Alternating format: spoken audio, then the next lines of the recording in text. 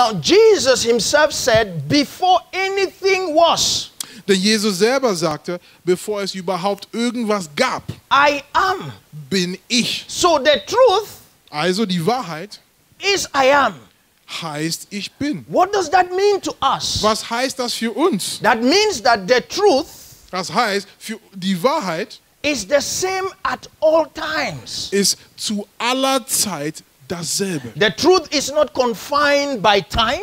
Die Wahrheit wird nicht begrenzt durch Zeit. It is not confined by space. Die Wahrheit wird nicht begrenzt durch Raum. At any time, Zu jeder Zeit in any place, und an jedem Ort, the truth is the same. die Wahrheit bleibt dieselbe. So Jesus said, Dementsprechend sprach Jesus, before time began, bevor es die Zeit gab, before anything was created, bevor überhaupt irgendwas geschaffen wurde, I am.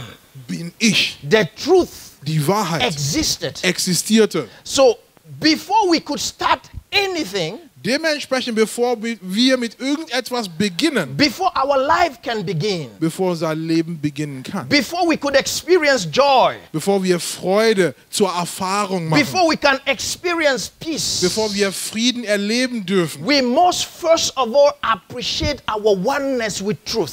müssen wir zuerst unsere Einheit mit der Wahrheit So wertschätzen. when truth is not established in our hearts, Dementsprechend, wenn die Wahrheit in unserem Herzen nicht gegründet if ist, we have no understanding of the one who is true, wenn wir kein Verständnis über den Wahrhaftigen in uns haben, we can enjoy peace, wir können den Frieden nicht we genießen, can enjoy joy. Freude wird uns So fernbleiben. in other words, Anders gesagt, life spring out of truth.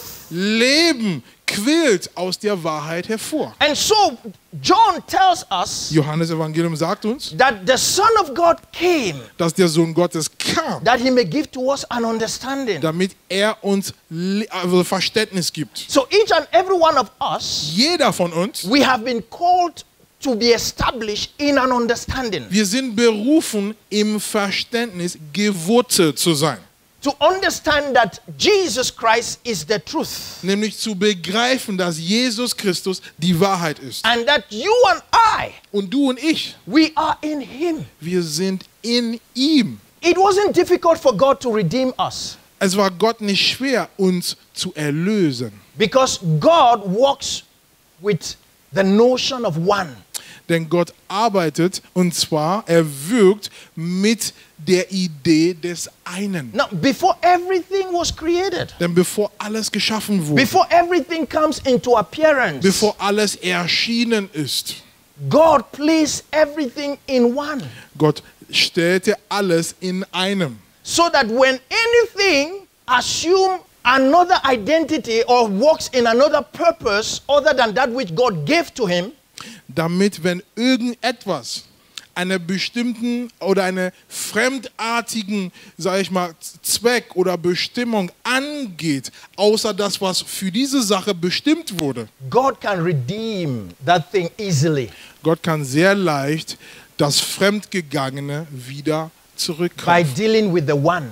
indem er mit dem einen umgeht, in dem alles zusammengefasst ist. So when man fell, Dementsprechend, als der Mensch abfiel, when the world fell, als die Welt it abgefallen wasn't war, difficult for God to redeem the world and man. das war Gott nicht schwer, den Menschen und die Welt zu retten. God has to redeem the one in whom everything is embodied. Also Gott müsste den einen erlösen, in dem alles verkörpert ist. So when one died, Und als einer starb, all died sind alle gestorben. because all was in one.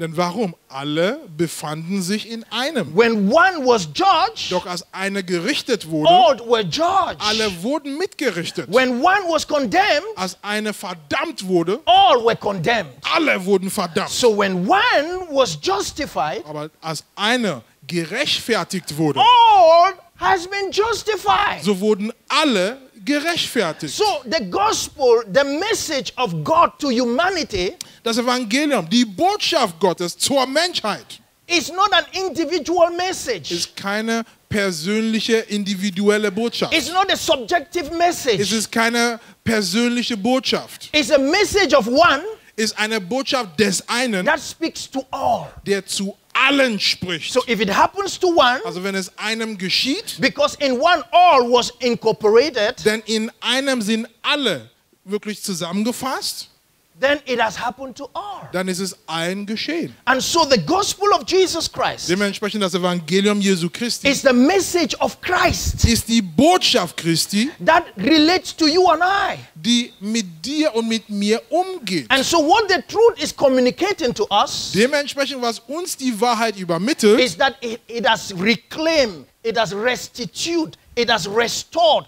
that which fell out of himself, because everything was in him, and in him only can everything be redeemed again.